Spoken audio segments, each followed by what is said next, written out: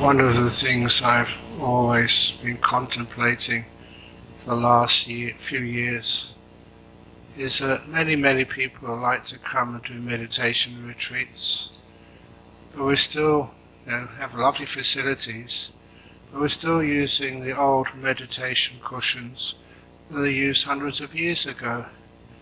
And surely we can start to have high-tech meditation cushions instead of just these ordinary low-tech ones.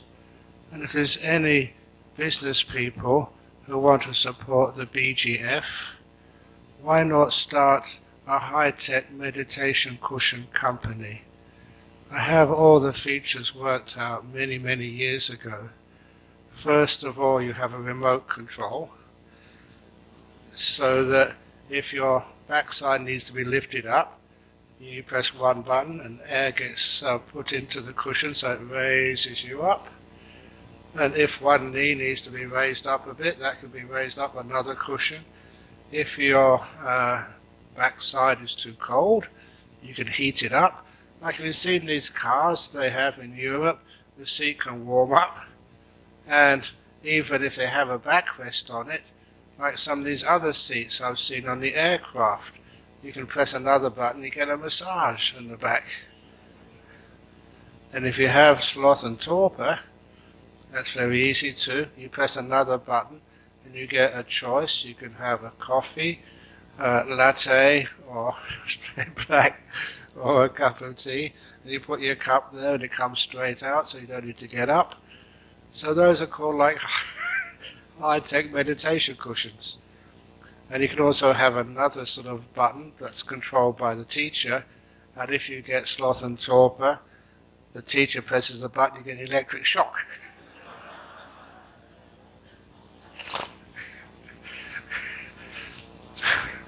So that'll be high-tech meditation cushions, and I'm sure that each one of you can probably add a few extra features just in case. But anyway, there's a lovely thing about when you do meditate, you get an intuitive mind, innovative mind, you can start to see things in different ways and also have a bit of fun with your meditation practice. In other words, see different ways of doing different things. And it's also, I'm not going to do it today because I did this in Penang a few years ago. I was describing walking meditation and how a few people have adapted the walking meditation to be more culturally appropriate in countries like Australia. So what they do in the walking meditation halls, they stand at one end and they put their feet together and they put their hands, usually when you're doing walking meditation, you put your hands in front of you where they're nice and comfortable. When you're doing walking meditation, don't put your hands on either side, walking like a robot, where they're more comfortable. But to make it more interesting, in places like Australia, they put their hands in front of them like this. And they don't walk, they hop. We call that kangaroo walking meditation. And honestly, it's not just a joke, because when one person does that and other people see you doing kangaroo walking meditation, it gives a boost of energy and happiness and joy to everybody who's seeing it. I know this one occasion when I was in Penang, they said, can you please explain that in more detail and how to do kangaroo walking meditations? So there's no one else I could force to do it, so I had to do it myself. And I thought, that's okay. But then as soon as I started, you wouldn't believe how many mobile phones come up. And they videoed it and put it on YouTube. But anyway, that lightheartedness is sometimes very important, because that lightheartedness gives you the opportunity to find peace, happiness and joy in whatever you're doing. It means you start to engage with the meditation process rather than just enduring it. Doing a meditation retreat is not like going to the dentist. Are there any dental practitioners here? Any dentists? Oh, one, okay. So you can put your fingers in your ears. Know that sometimes the dentists, we look upon them, in the old days anyway, when I was young, when I went to the dentist, they were really scary. They had all these sharp tools, you had to sit down in a chair, and if you had to have a tooth out, they had to inject you with, now not these lovely needles these days, they were very hard needles, and like they came in there and pushed all the stuff into your mouth. It was very scary. But anyway, these days I know that dentists are very, far more advanced. But I don't know about dentists in front of me now, but many of the dentists, when they have you in the chair, they start asking you questions and having a conversation. And I can't answer back. I've got all this stuff in my mouth. But I did get one piece of good advice or an idea, because I know that sometimes when people meditate, you get lots of saliva in your mouth. And people often ask me that question. If you get lots of saliva when you're meditating, what do? Just allow it to dribble down your cheek and onto your shirt? And that's not very sort of nice thing to see. And I said there's a very simple technique to overcoming excess saliva in your mouth while you're meditating. And that is to borrow one of those machines they have in the dentist, little things to put in your mouth.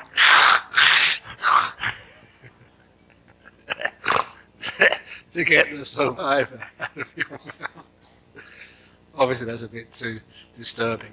A lot of these things, just to answer that question more appropriately, the more you worry about it, the more the saliva comes out.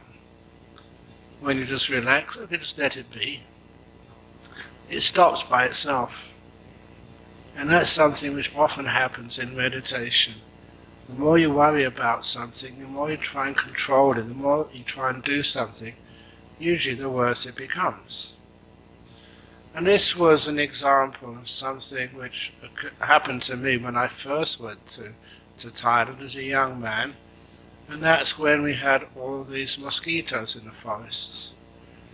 I just come here and it's a lovely place to meditate. There's no mosquitoes at all here, at least not where I live. In your places, are there any mosquitoes bothering you? Just one? Sorry? A little bit, okay.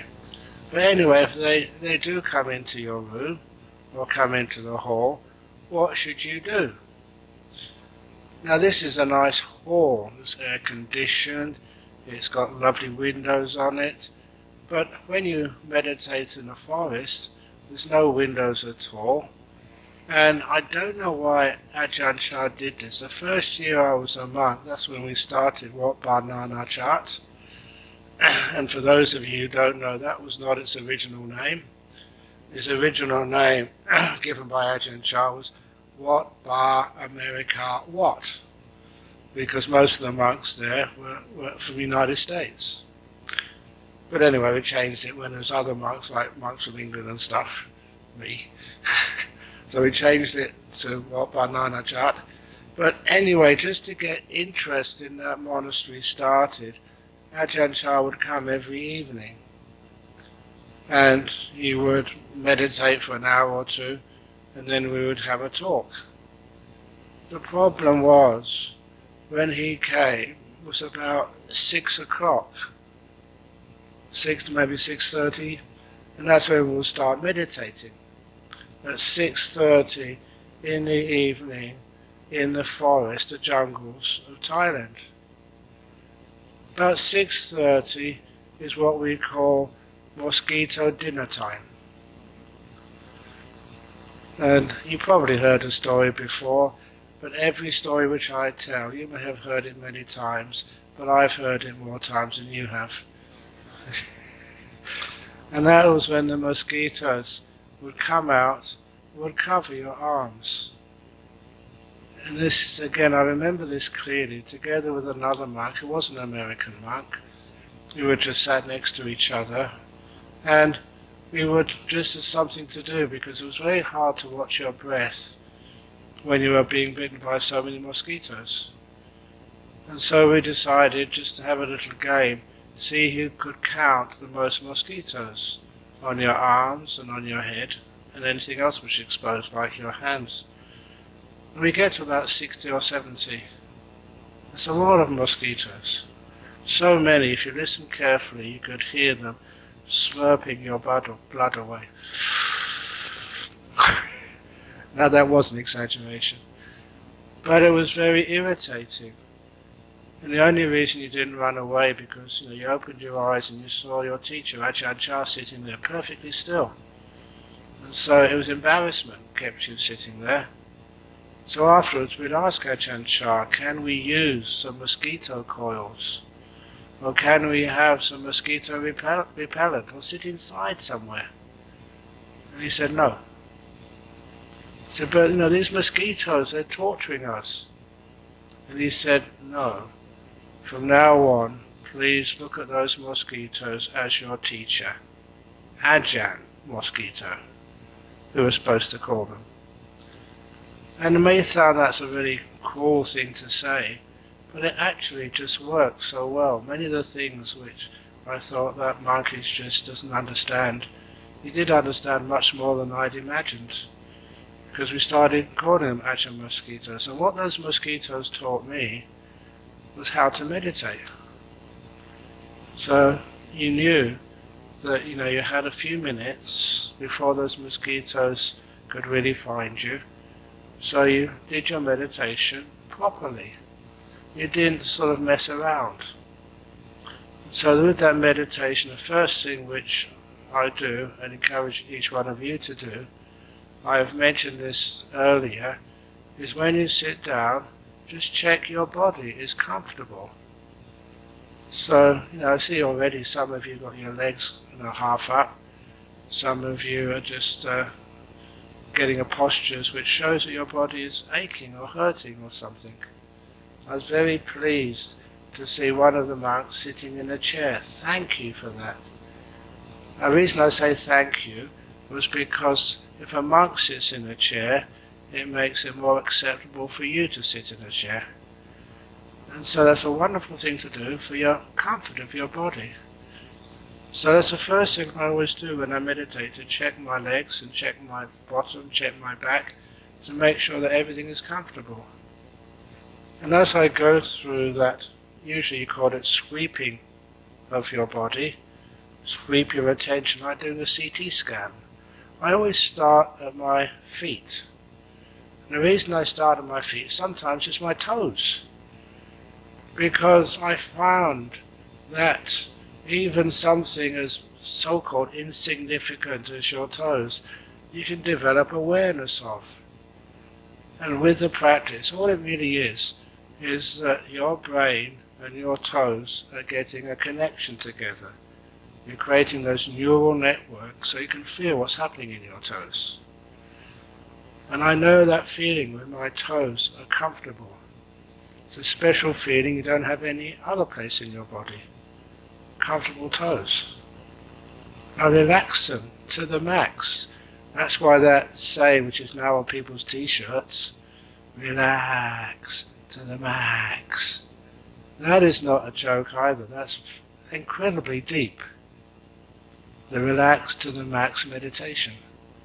So you relax your toes so you can actually feel them being at ease and being very comfortable.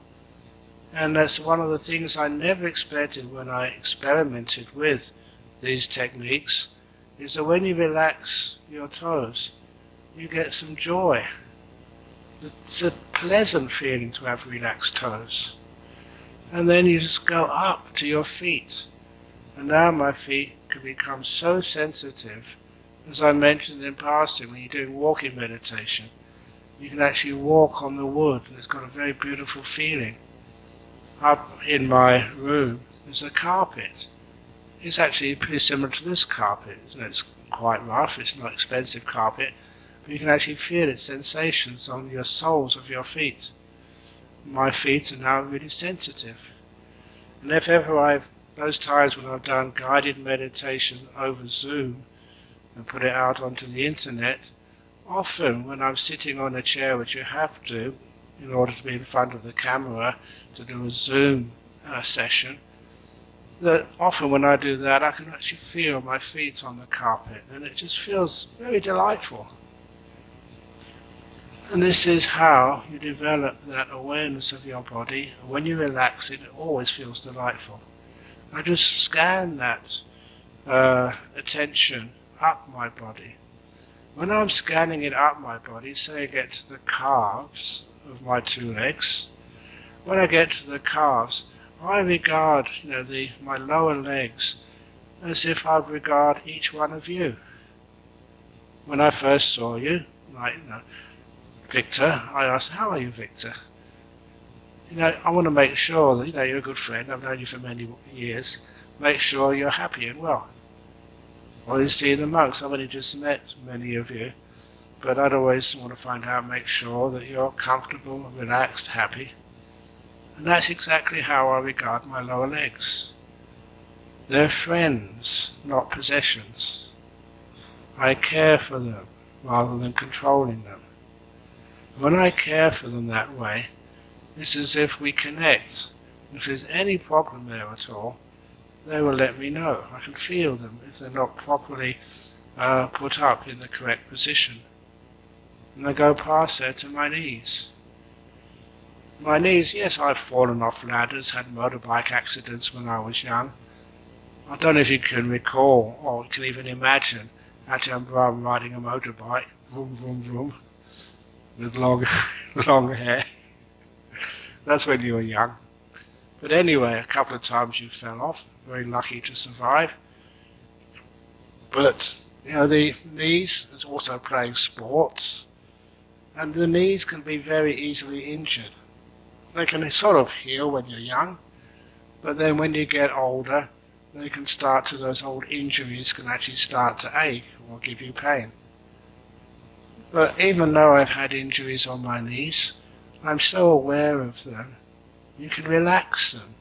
What happens when you relax those old injuries is you allow this overreaction of overprotection of a wounded area to let that disappear. And when it disappears, the good energies of your body can come in and heal that part of your body. I'm going to go off on a tangent again now, but I do recall when I started teaching meditation many years ago. Now this was before Jhana Grove. We used to use another center which we hired to teach meditation. But anyway, that during one of the meditations, or rather afterwards, in the interviews, one of the women there said that when she was meditating, she was very peaceful, very calm, very aware, but then her shoulders and her neck became very warm.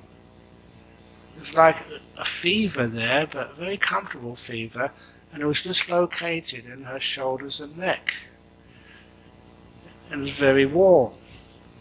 And so I asked her, "When did you have your motor car accident?" I remember this because she looked at me. "I never told you that. How do you know I had a motor car accident?" "Ah, at last, Ajahn Brahm, you have powers. You've read my mind and know my past." And I said, "No, it's not powers, it's just a little bit of logic. Because I know that that warm feeling you had in your shoulders and neck was what happens when you relax so much that you stop overly protecting these parts of the body which need some healing. What has happened? You've just relaxed, and now the body's own energies, what in Chinese medicine they call qi, in the Indian medicine they call the winds, the vata, which actually run through your body, now they can actually go there. You're not blocking them anymore. And when they start to accumulate in one part of the body, it does feel warm, very pleasantly warm. So I mention that to you. If any of you, when you're meditating here, have what these days I call hot spots in your body. Wonderful. Even if you want to get a little bit excited, yeah, something's happening, some healing is occurring. And you let that happen, and afterwards you always feel so much more relaxed. Even though I mention this because, I already said in the earlier talk, I spend a lot of time working with people with cancers. And if you get hot spots in your body and you don't know what the heck's going on, but it feels hot, it feels wonderful, it feels relaxing, great. And you woman who have hot spots in your breasts, yes, you're avoiding a breast cancer. You're allowing the body to do the healing rather than all these other medicines and other procedures. And it works. You can feel it happening and it feels so good afterwards. So, another example.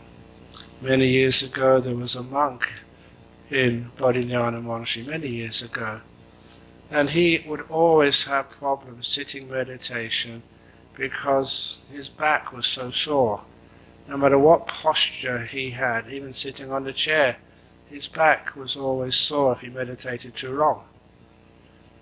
So, sent him to a doctor. The doctor did a CT scan on his back and gave him the news that he had a congenital defect in his spine. It wasn't the same as other people's spines.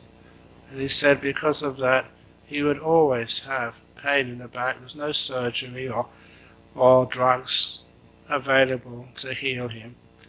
And they said, well, the best thing is don't meditate for too much. He said, I'm a monk.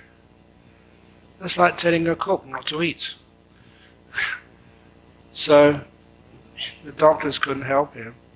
So he managed to get a book written by a New Zealand physiotherapist, called something like Heal Your Own Back. And the method which this New Zealand physiotherapist suggested was that to get to be more aware of your back. Especially, this author said, on either side of your spine there are muscles you simply aren't aware of. So in order for you to become aware of those muscles, he told this monk to every morning, for about half an hour on each side of the spine, to rub those muscles, to stroke them. Every morning, half an hour on each side. And then after 2 or 3 months, he could feel those muscles without needing to touch them or stroke them. The same way that I can now feel my toe muscles. I could never feel those before. Because I've just been watching them for such a long time, the brain has now got that neural connection with my toes. And next they said, once you can feel the muscles in your feet, the muscles on either side of your back, now use trial and error to expand them, to stretch them, and then to sort of let them be loose again. Just the same way that you learned how to use your hands, or you learned how to walk when you were a kid.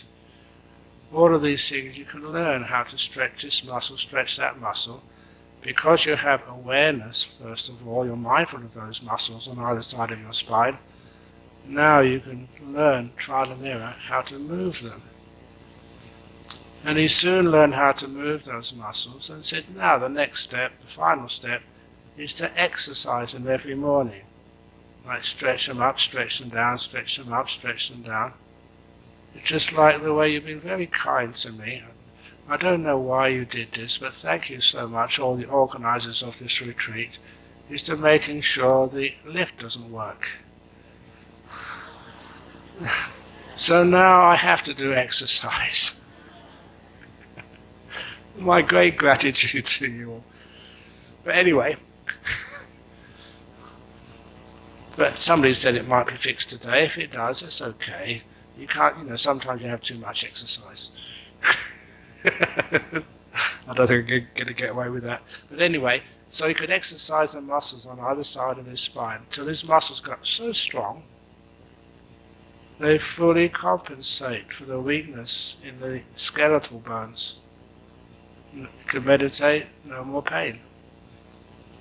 I like that example because this is where, through meditation and building up that awareness to how your body is working, especially parts which need extra attention, it's amazing what you can do to relax, to heal, to open that part of the body up to nature's way of healing, and amazing things happen to you. Okay, I'm on this subject. Again, on one of those retreats, there was this gentleman. He wasn't even a Buddhist. He did become a Buddhist. This is how to convert people to Buddhism if you really want to. He came on the retreat, and the very first day of this retreat, people started to complain. I had all these questions on my table. Can you please tell meditators to breathe quietly? Because this gentleman was breathing very loudly through his mouth.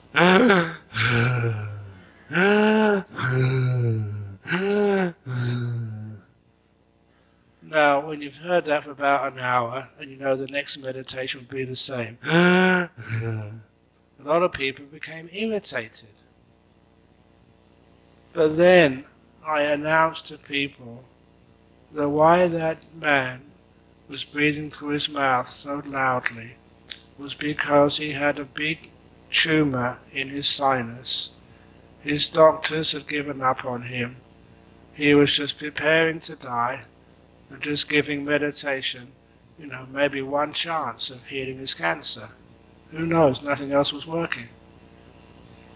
As soon as I mentioned that, why the man was creating so much noise, no one complained anymore.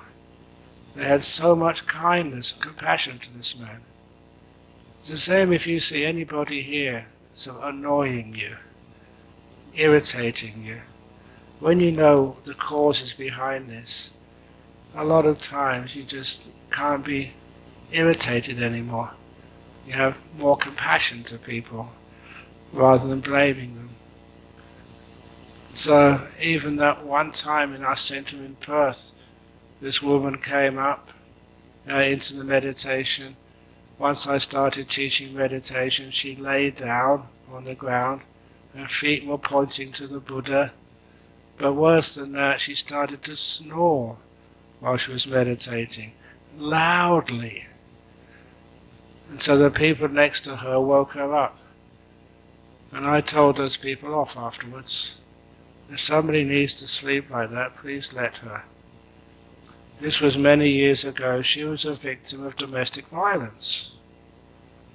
And she only came to our Buddhist center just as an escape, a safe place where she could come and not feel fear that her partner was going to hit her. And if any of you have suffered from domestic violence, you may have a kind of feel of what she was going through.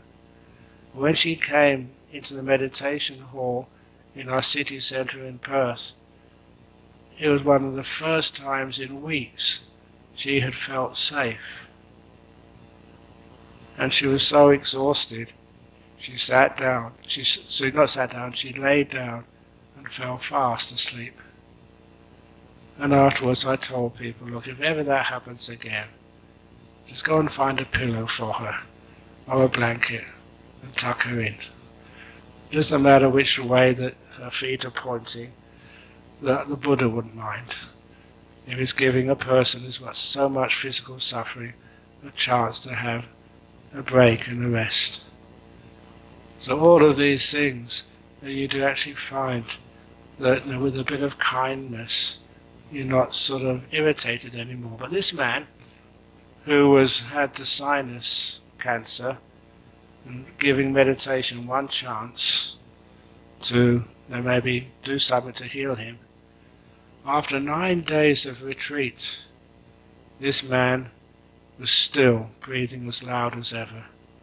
It didn't work. But the reason I tell this story, because I had already packed my stuff and was in the car waiting to be driven to Sydney Airport to come back to Perth, and he came running to the car. Ajahn Brahm, wait. And I said, what happened? And he said, the last meditation of the retreat.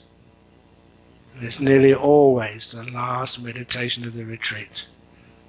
If anybody wants to leave today, great. You'll have your best meditation. And then you can cancel that and stay another day. But the idea of making it the last, because you're not trying anymore. You've given it everything you've got, it doesn't work, so what do? You let go. You give up. You renounce. You don't want anything. And that's what he did. And he said he heard this popping sound in his nose. And he could breathe again through his nose. That's why he was so excited. He said it only lasted for 1 minute. But he could actually breathe. And that was so exciting for him. He had to come and tell me. And I just told him, just carry on. And quite honestly, I thought he left it too late to learn meditation, just at the last minute. But nevertheless, I wished him well. And 6 months later, around 6 months, I was in Sydney for another reason, giving a talk somewhere. And this gentleman came up to me and he said something which, please don't ever say to me. Do you remember me? And honestly, that sometimes there's some of the Sri Lankan gentlemen. Do you remember me? I went to your talk in BMICH, which is a big convention centre, about 10,000 people. I was there. Do you remember me? There's 10,000 others there. But anyway, as a monk I have to be honest. So I said, I don't remember you. Who are you? And he said, I was that gentleman with the sinus cancer. And it's fair enough, because you've known somebody dying of cancer. Just they look weak. They look like they're really sick and dying. There's not much muscles on them. There's no sort of light in their eyes. And he said, I carried on your meditation method. The cancer's now in full remission. Thank you. Stories like that, I love telling others because I like hearing it myself again. It's a beautiful story. And he said he's going to spend the rest of his life, however long he's got, teaching other people how to do this meditation. So that for him it worked. An incurable sinus cancer just vanished. So anyway, that's what happens when you become aware of your body and know how it works. You can actually give this great peace and kindness to parts of your body, and they do relax and healing can happen. So I do that as I go up my body, from the knees to the thighs, from the thighs to the butt. I kind of really interested in feeling the sensations in my bottom. I've got a very heavy body, but please, I did say the other day it was fat. It's not fat. I worked this out many years ago. Look, monks, you've seen how much I eat. I don't eat that much. But anyway, that it's not fat. I've been a monk over 48 years now. It's a long time to be a monk. And every year that you are a monk, you grow in kindness.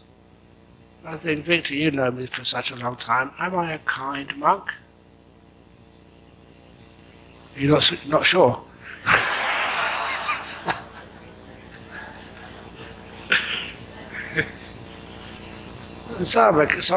Every year you grow in kindness.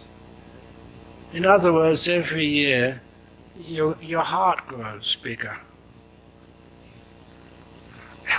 And my heart has grown so much, and even actually 10 or 15 years as a monk, my heart grew so big you could feel it pressing against your rib cage. You didn't have anywhere else to go. As compassion grew inside of me, my heart expanded so much it pushed down and went out. Just the sign of a big heart. Or whatever. So anyway, that just being aware of just my butt sitting on the cushion. When I start, it can never be free of that feeling of pressure on those muscles of your bottom. But what you do notice, as long as it's reasonably comfortable, a kind of even feeling, after a while that feeling disappears. You know, when I go further up my body, by the time I get to my shoulders and my arms, you can't feel the bottom anymore. This is one of the important things to know in meditation. You don't need to have perfect comfort in your butt. But what you need to do is to check it out to make sure it's okay. It's like you're recognized. You're recognizing these parts of your body. Just like each one of you, just to smile at you, because I've known you for a long time, and thank you for coming. There's many of you I recognize who've been to my retreat such a long time, and when I see you, I can smile at you, you know that I recognize you. And once you do recognize someone, you actually feel that you can relax much more, you feel safe. And that's very much what my bottom feelings are like. You know, we're still here, are you okay? And I say, yeah, look, I'm recognizing you, I'll do the best I can. And then after a while, the bottom feelings vanish. You can't feel them anymore. You're comfortable. Do the same with my back, because many people have sore backs. And because I meditate so many hours, I've got to make sure that I don't put my back in a position where it's going to get really, really uncomfortable. I'll have to pay for that afterwards. So I feel my back and I make sure it's comfy. Go out to my shoulders. And where I relax my shoulders, that someone asked last night about the visualization. I do a visualization with my shoulder muscles. I imagine that they're being pulled apart by 4 invisible monsters, little demons, imps, inside my body, stretching them. And I just imagine that those little invisible demons stretching my shoulder muscles, letting go. Letting go, they just stop holding on to things. My shoulder muscles relax. No one is stretching them. And I can feel this very easily. Those shoulder muscles become really loose and comfortable. I just go down my arms, go to my wrists. I don't have many injuries in my wrists or my elbows, even though that I used to work so hard, again, falling off ladders. I remember one time we were cleaning some gutters, and then the ladder slipped, and I was holding on to the gutter. And then I shouted out, "Help!" And it's amazing how mindful these monks are. I saw them all looking at me. I said, "Help, do something." They were too equanimous. But anyway, I managed to hold on long enough until somebody got the ladder up again. But sometimes you do fall down. The one thing I try and remember, if at all possible, if you fall down, you know what you're supposed to do if you fall from a height? Relax to the max. Because you remember why when babies fall, they don't get injured. They don't tense up. If you relax to the max, you don't tend to break any bones. As far as I know, in my whole life, I've never broken a bone. It's weird, but actually I'm kind of proud of that. Fallen off motorbikes, but never broke anything. Maybe I have a natural relaxation inside, or some heavenly beings are looking after me, I'm not sure.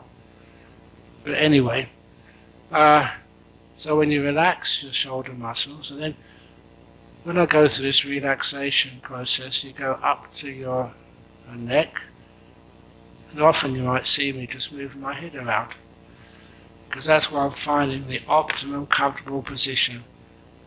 Because sometimes I see people, their head is so straight, you're going to get a pain in your neck sooner or later. I've gone to one side, or too far forward. When it's nicely balanced, it feels good. The next thing which I go up to is the muscles of my face.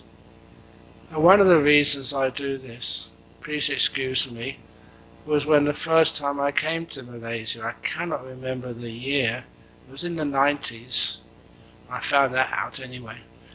When I started coming to Malaysia, so many people were complaining about samadhi headache. And that kind of shocked me. In all the years of meditating in Thailand, giving talks in Thailand, going to other countries, teaching in Australia, that's the first time I'd ever heard of meditation headache. I tell people, if you have headaches, meditate to get rid of them, not to create them. And I was wondering, why are people doing, what are they doing wrong? They get meditation headache. And it soon became quite clear when I found out that so many people in Malaysia at the time were starting their meditation by focusing on the tip of their nose. And this is what happens. Again, I'm going to take my glasses off so you can see what's actually happening. And I'm now going to meditate by watching the tip of my nose with my eyelids open. So I'm now just meditating on the tip of my nose. So look what my eyes are doing.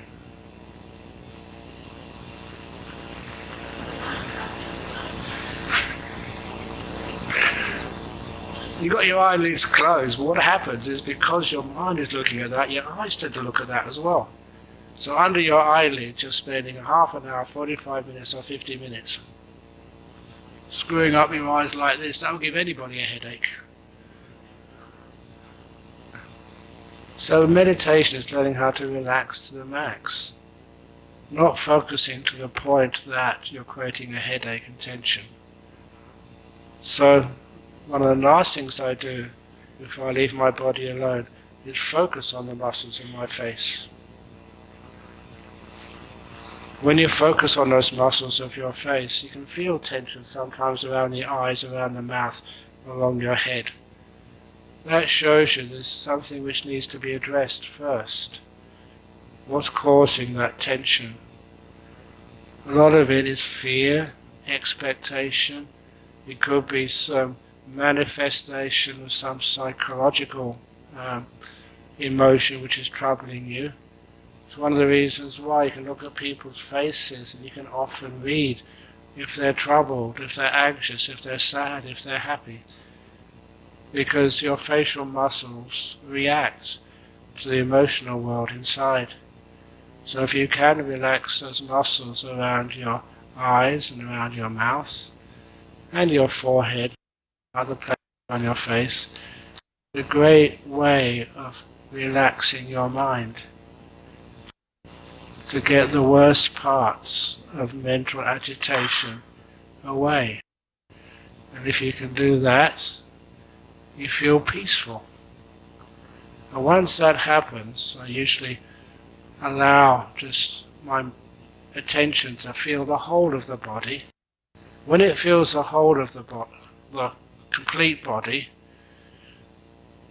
I usually don't stop, because you did discover that if you keep relaxing the body and making sure there's not one part of it which is still tight or tense, then it starts to feel very delightful. I enjoy that bodily relaxation. Just the same way that if any of you go to a beach, go on a recliner and just lay down there and just relax to the max, or you go in a hot tub, or you get a body massage, or whatever else you do to relax the body, does that feel pleasant? It feels really delightful. But what I noticed is once I focus on the delight of relaxation, the relaxation goes deeper. And I didn't realize at the time, this also explained to me why in some of those meditations you're watching the breathing, saying the breathing becomes delightful. You notice that delight and your breathing gets even more relaxed. Being observant of the piti sukha, the delight and happiness, along with the meditation, is important as a route to take your meditation into even deeper levels. So I learned that with the body. Then when the body is so relaxed, you can let it go. And it doesn't disturb you.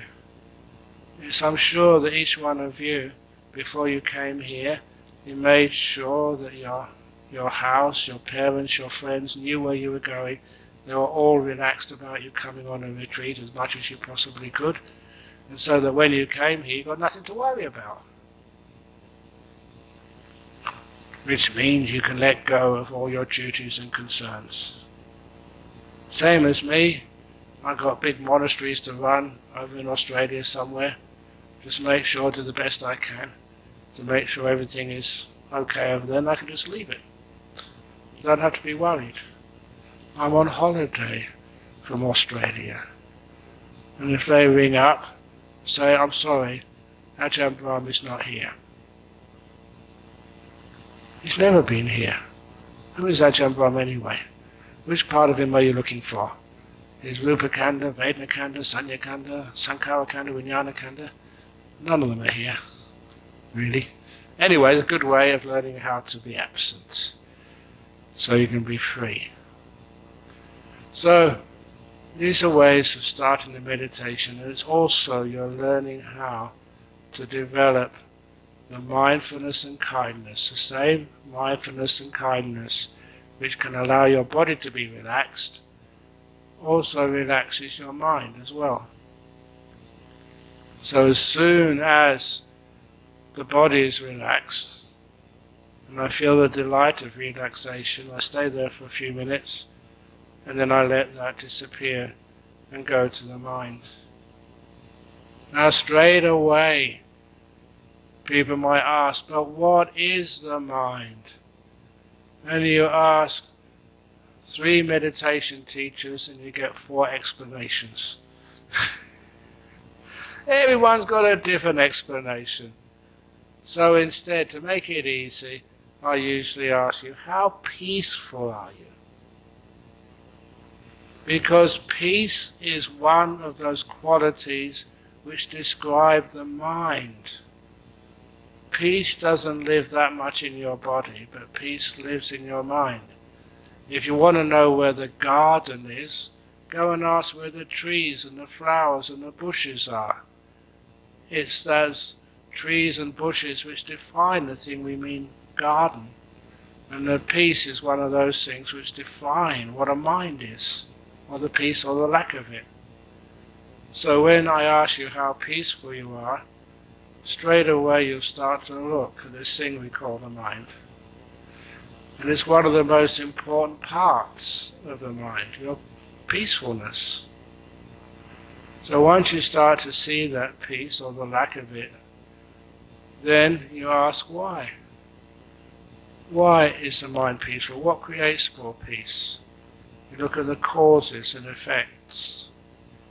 And one of the things which creates peace in the mind is the same thing which creates relaxation in the body. Just attention, mindfulness, and the kindness. So be kind to your mind. As I said earlier, that for many years my mind was wandering away. And I would fight it to try and bring it back. But then what happened was it kept on going and going and going. And it took a while before I thought, why? Why does my mind want to wander away so much? And it became very clear that it's because my mind was scared of me. This is a metaphor. Just like if you have a friend and you're always telling them what to do. Look, a good example of this, which I gave in one of the books, I forget which. Suppose that, after the retreat, you have a day off, and someone calls you up. Hey, are you free this afternoon? I said, yeah. And they say, I found this wonderful coffee shop in PJ. The coffee is really delicious. You must come with me this afternoon and taste some of this coffee.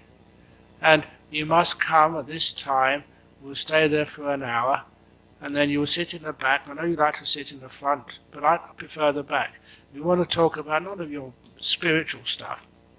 That's really boring to me. We've got to talk about politics. Politics is really important. And you will have a flat white. Is that right? Coffee? I know so little about the world because somebody said, do you want a coffee? I said, yeah, what do you want in it? Whatever you got. Because I don't really know these terms. You want a flat white? And said, you have a flat white because that's what I like. I know you sometimes like lattes, but you have a flat white.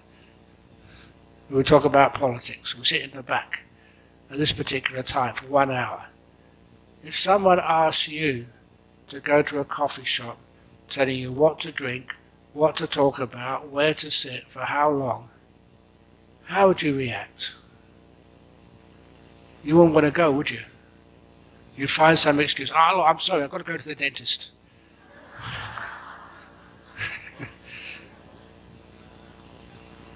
Now, imagine how your mind feels. Your mind, when you tell it, we're going to sit for 1 hour. We're not going to do what you want to do. We're going to watch the breath, okay? I know you don't like doing that, but we're going to watch the breath. It'll be good for you. You try and find an excuse to do something else. The thing about some people is fall asleep. No one likes to be with a control freak.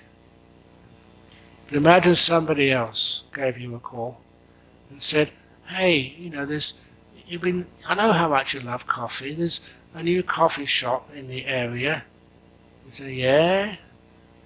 But I don't know what coffee you like, but it serves all types of coffee. And they've got comfortable seats all over the shop. Do you want to go there? We can drink the coffee you like drinking, sit where you like to sit. But also, I know you're really keen on this meditation. I want to find out about it. Can you come? We can talk about meditation and Buddhism and the Dhamma. Then what would you say? Yeah. I'm coming. I'm going to cancel that dentist appointment I just made. And you go there because someone's being kind. They're talking about what you want to talk about, sitting where you want to sit, and just drinking what you want to drink. Now you can understand when you sit down and meditate, and you invite the body. How long do you want to sit for? I'm not quite sure yet. Okay, whenever you've had enough, let me know. We'll get up. What do you want to meditate on? How long do you want to sit, body?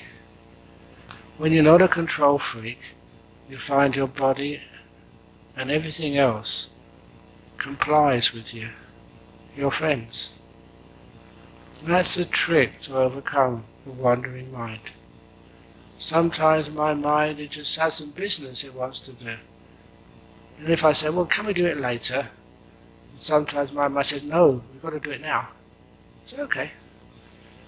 So I spend 5 minutes doing that, and afterwards the mind says, oh, thank you. Now we can go back to the meditation. It's like almost like a deal. You look after me, and I look after you. That means the meditation goes so much easier. And so because I don't fight the mind doesn't fight me, you don't get as much sloth and torpor. Most sloth and torpor is coming because you spend half the time fighting restlessness, and then you get sloth and torpor as a result. You get worn out. So instead of fighting sloth and torpor, if you feel a bit tired, as I said, the best way of overcoming that sluggishness is to go to bed. Have a rest. Later on in the retreat, if you still have that sloth and torpor, just be kind to the sloth and torpor. You know, for so many years again in Thailand, we always had some sleepiness. And I tried everything to overcome sleepiness, including the matchbox technique. You take the cover off the matchbox, so you just have the tray with all the matches in it, and you put it on top of your head. And if you get sleepy, it falls off your head onto the floor, and you hear it. So do all the other monks doing the meditation, they hear it too. So you really know if you started to fall asleep with the matchbox. But it was amazing. It took about 2 or 3 days, and I overcame my sloth and torpor by putting the matchbox on top of my head without the cover on, and it never fell off. And I thought, wow, now I've overcome this terrible hindrance called sloth and torpor. Until one of the monks took me aside and said, "We were watching you, Ajahn Brahm. Yeah, we know that that matchbox never fell off your head, but the reason is that when you started getting sleepy, instead of going like that, you went like this."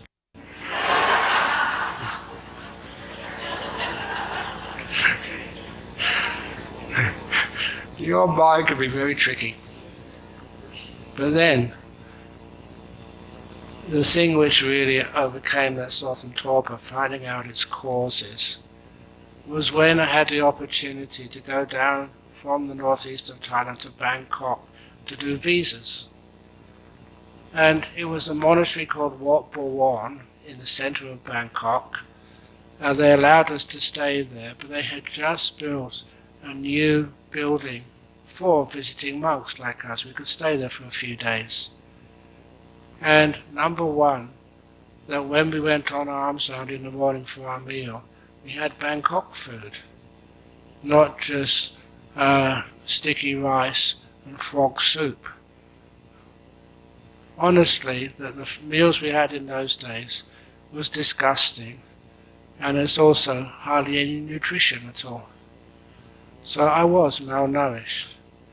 I make up for it now. But if you've seen photographs of me when I was a young monk, I was really thin. But anyway, so now in Bangkok I was properly nourished. When I was in the northeast of Thailand, I was very diligent. Ajahn Chah asked me to only sleep 4 hours a day. If you had a nap in the afternoon, that was included. I couldn't get it below 4.5. So I was actually sleep deprived. And we were meditating in the morning in the jungle, and it was very hot and humid. I was born in London. I was not used to such heat and such humidity. And it was only when I went to Bangkok, had a good rest. It was more than 4.5 hours a day when I was resting, because no one was there to check you out. And number two, I was well fed, and we found this hall which had an air conditioning unit, so we could actually turn it on, and we could sit there in nice cool temperatures like here. And I found I could sit so perfectly. I didn't have sloth and torpor at all. Every morning it was really nice. And I realized it wasn't a personal failure. It was just conditions of sleep, food, and the climate. They weren't really suitable. I'd only just came to Thailand. Sometimes, I'm not being disrespectful, even if the Buddha was born in London, he would have probably had a difficult time in the hot weather of India. It was cause and effect, that's all. So once you realize it's not a personal failure, you can sit here and just try and make sure if you are cold, wear the blanket or wear the hat.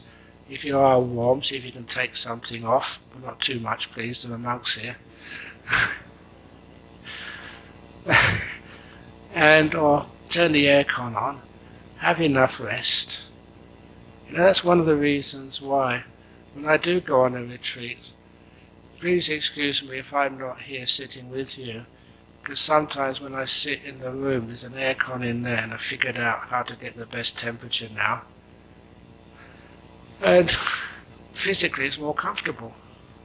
If I do get too hot, I can always take the top robe off and sit nice and peaceful and calm and quiet.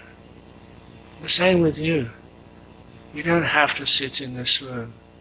If you find a nice little corner somewhere, maybe in your bedroom or somewhere quiet, which is more conducive, please sit there.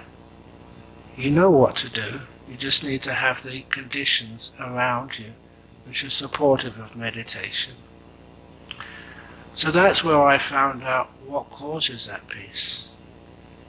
And when I was happy in this moment, I never wanted to go anywhere. I know that people are saying it's part of Buddhist meditation practice, the importance of being in the present moment. But how do you do that? How can you let go of the past and future?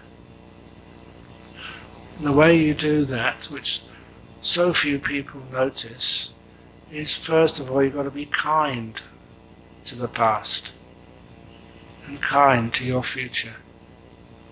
And then it softens the past and the future enough for you to be able to let go of it. I don't know what's happened to you in the past. We've all had our traumas and our difficulties and our unexpected and undeserved problems of life. We've all gone through that. What do you do about it? People who blame themselves say you shouldn't have done that, oh, I was a terrible person. Please be kind to yourself. When you are kind, it's much easier to forgive and let it go. You're just a human being doing the best you could. A good example of that, for all the women here, don't put your hand up please, but how many of you have had abortions? I know many Buddhist women that they have had abortions, and sometimes it's the majority of women, and they feel so guilty. You didn't have much of a choice, did you? There was a difficult decision either which way. It's killing another being. But please be kind to yourself. As a monk, I hope you feel that I'm a wise monk, but I've had a lot of experience as a monk. And every time somebody comes up to me and says they had an abortion, I said, look, I'm a man. There's no way in the world I'll ever be able to fully appreciate what you were going through. But one thing which I can tell you, because I've been doing this conversation for years, I never yet met a woman who made that decision just heedlessly. You really try and think and find what possibilities there are, what options you have. It's one of those decisions you really make really carefully, the most careful decision of your life. And you're being mindful, you try your very best. And so if you ask me, I would always say, I will never be able to make that decision for you. But one thing I can promise you, whichever decision you make to abort or to try and keep that child growing in your belly, whichever decision you make, I will never criticize you ever. You'll always be welcome in any Buddhist society which I am involved in. Because you can't criticize that, it's just way too difficult.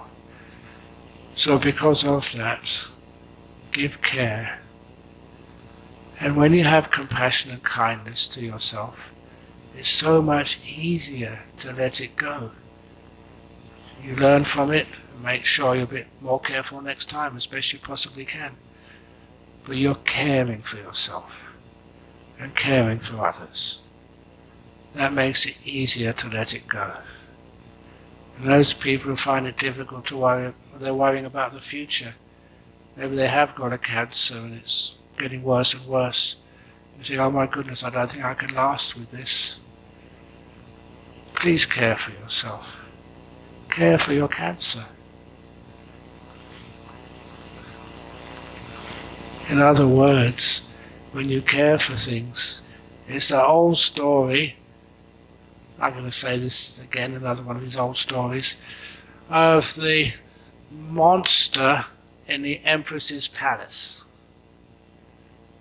So once upon a time, I think I'm being a bit too serious, so I'm going to give a nice story now. Once upon a time, there was an empress. Every now and again I say an emperor, but I notice there's more women in this room today. So in order to get more support, an empress. And she came on one of the retreats run by the BGF. And it's amazing sometimes you get sort of royalty and stuff come to some of the retreats. There was one, I don't know if I should say this, but I think it was long enough ago. I was giving a talk in, not Subanchaya, but just north of Singapore. That's Johor. So the organiser, that was Dr. Wong, and he told me, he said, look, there's a royalty coming. She read your book and she really likes it, so please don't let anybody know, otherwise she might get in trouble. And of course they all recognised her. So she sat in for one of those talks. But suppose it was not just a princess, but royalty. She's royalty, I suppose, but an empress. She came to listen to the talk, she enjoyed the talk and the retreat, and after, when she left, she went back to her palace, and she found this monster had come into her palace. And the reason why this monster had managed to gain entry into her palace, this monster was so big and so ugly, so terrifying, that even the guards who were trained by the military, even the guards were scared. And some of these security guards, they hid under the tables, they went into the broom cupboards, they hid behind the pot plants. And that allowed this monster to go right into the main room of the palace and sit on the empress's throne. And that was just one step too far. So all the security guards came out of their cupboards, came out from underneath the tables, and they said, monster, get out of here. You don't belong. Why are you in here? This is our empress's chair. When she gets back, you'll be in big trouble. Get out now.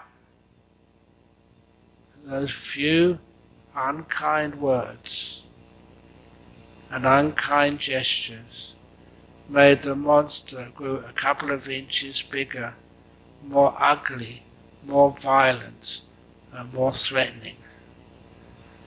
And that made the security even more upset. We told you to get out. If you don't get out by yourself, we'll carve out your butt with our swords. We'll spray you with machine gun fire. You'll wish you'd never been born. But actually monsters don't get born, they arrive in those monster realms. Arise, they're not actually born.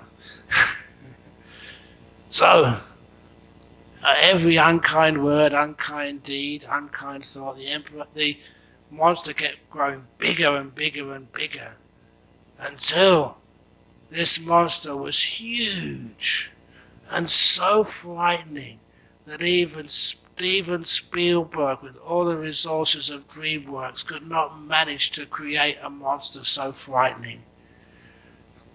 Who's the most frightening? What's the most frightening monster you've ever seen?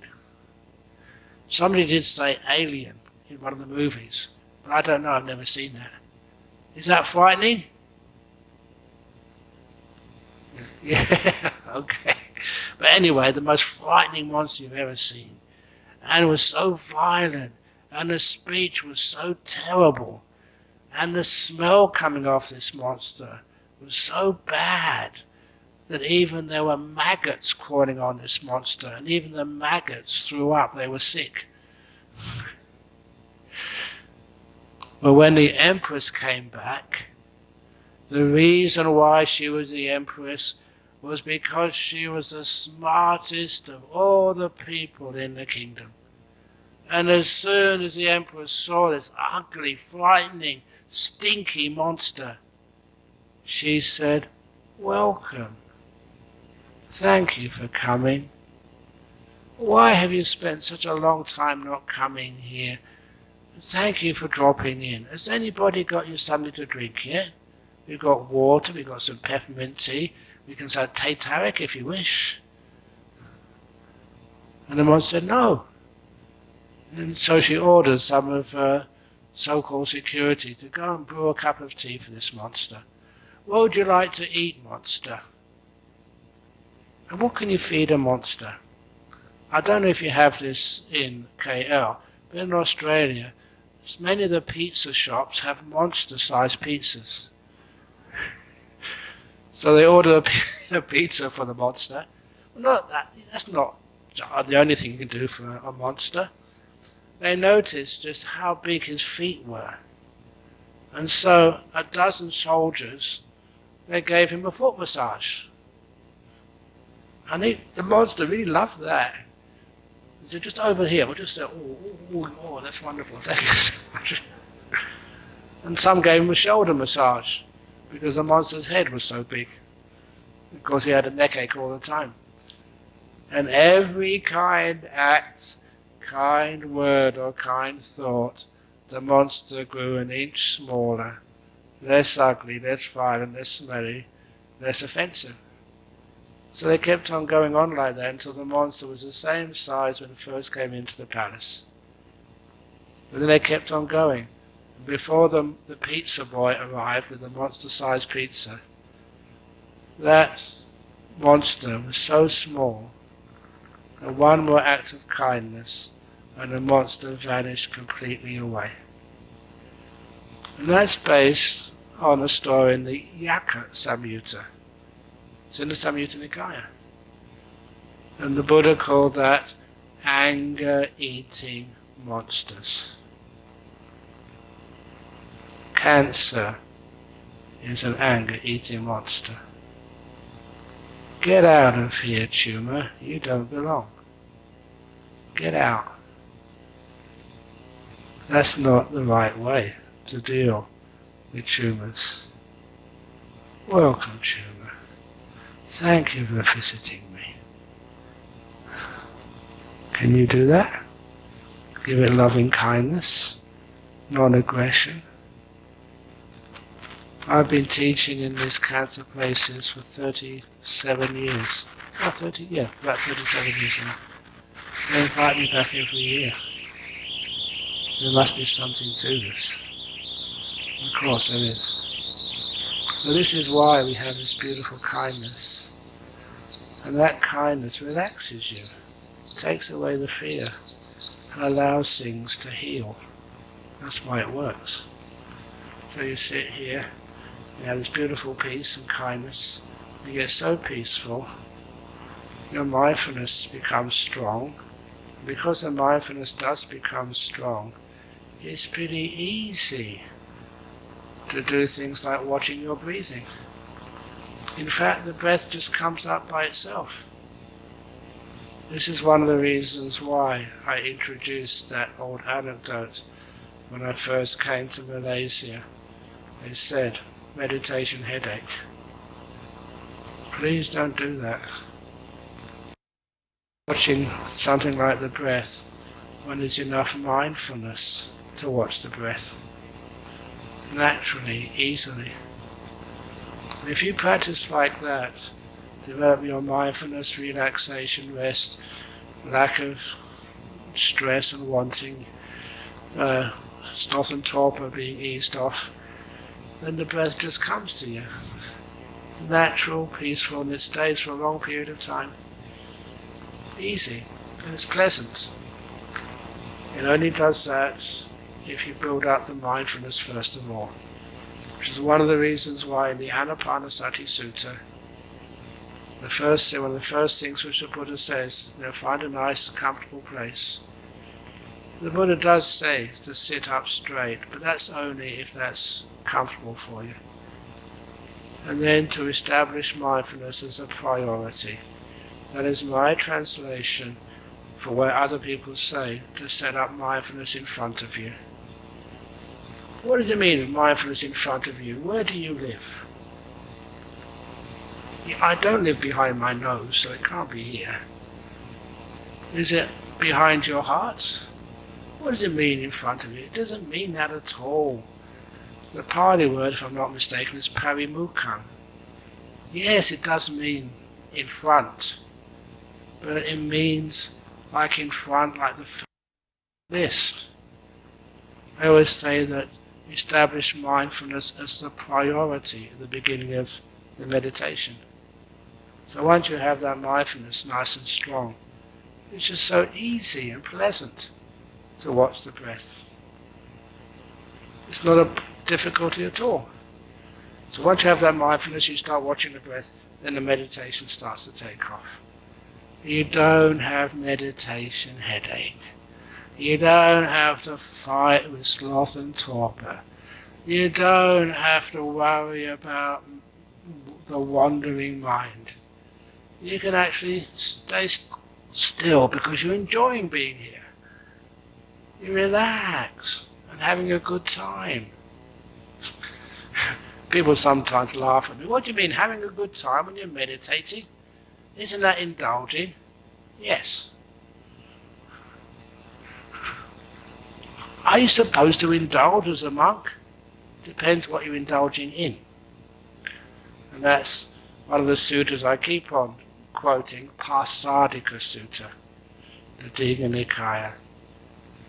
When the Buddha was saying to one of his monks, if people ask you, said, do you indulge in happiness? You should answer yes. What type of happiness? Not the happiness of the five senses, the happiness of meditation. And if you indulge in the happiness of meditation, said the Buddha, you can tell the people you can only expect 4 results of indulging in the happiness of meditation. What are those 4 results of indulging in the happiness of meditation? Stream winning, once returning, non-returning, or full enlightenment. That's what you're supposed to be doing. So the Buddha said, indulge. What a wonderful thing that is on a meditation retreat. You can indulge in happiness and joy and have the time of your life as should be expected when you come to Club Med Ampang.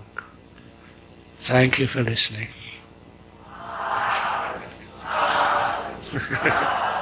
Ooh. Okay, sounded very good. So it's now 10:30. So what time is the next appointment? 11:30 for lunch or something?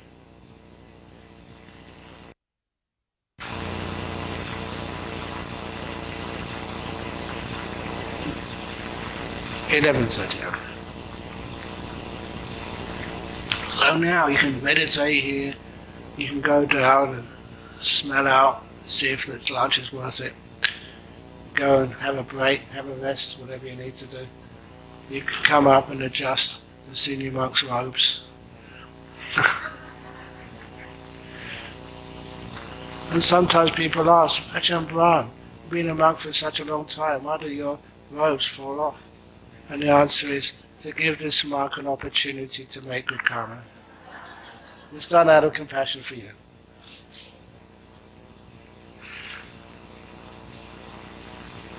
Maybe, I'm not sure, but does anyone want to ask a question first of all about that talk? Or do you want... I noticed the monks in the front were writing down a few notes. Is there any questions? We're having an interview today? We are. Okay, I did. Okay, that's now. Okay, sorry guys. Maybe. So the interviews are downstairs? Okay, very good. Okay, so interviews. I'm a very busy monk. Over in the West we say no peace for the wicked.